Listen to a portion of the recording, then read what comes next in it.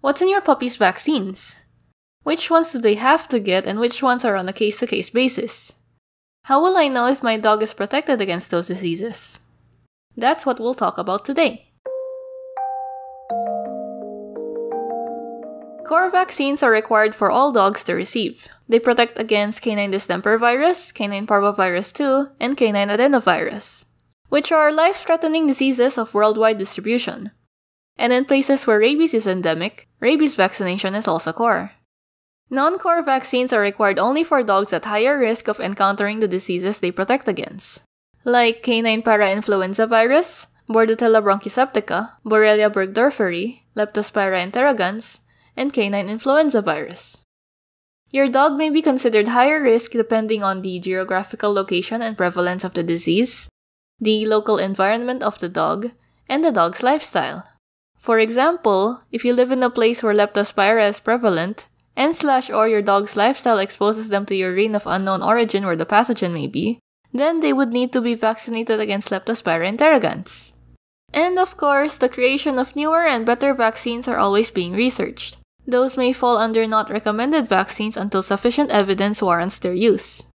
In the last video, we talked about how the puppy's maternal antibodies affect vaccination. To give a very quick summary, newborns get antibodies from their mom. The maternal antibodies interfere with the puppy's response to vaccination. Thus, vaccination starts at 6 to 8 weeks old, then every 3 to 4 weeks until 16 weeks old. The vaccines given in this initial series are the core vaccines, definitely, and some select non-core vaccines. Vaccine preparations can contain multiple vaccines that protect against multiple diseases. For example, the 5-in-1 vaccine contains canine distemper, infectious canine hepatitis, Leptospira interrogans, canine parvovirus 2, and canine parainfluenza.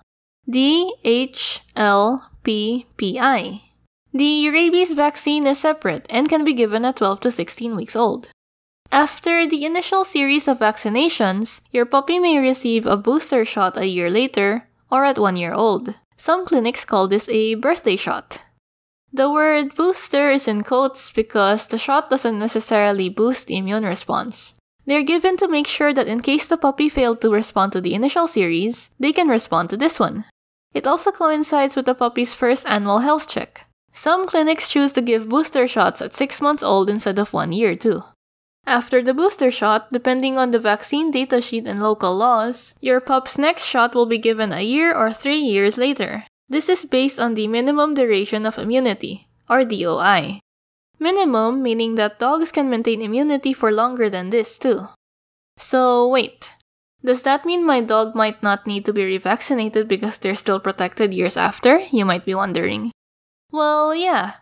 And some clinics offer an alternative to revaccination by serological testing. If your dog gets a positive result, that means that they have sufficient protective antibodies and that revaccination is not needed. If your dog gets a negative result, that means that little to no antibodies remain and they would need to get revaccinated.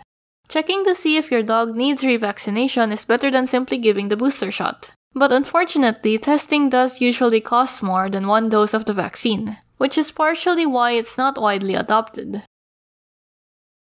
To recap, in this video we talked about the core, non-core, and not recommended vaccines of dogs, the booster shots given after the initial vaccination series, and how to tell if your dog is still protected or if they require revaccination. A lot of dog stuff. I'll make a video like this for cats soon too.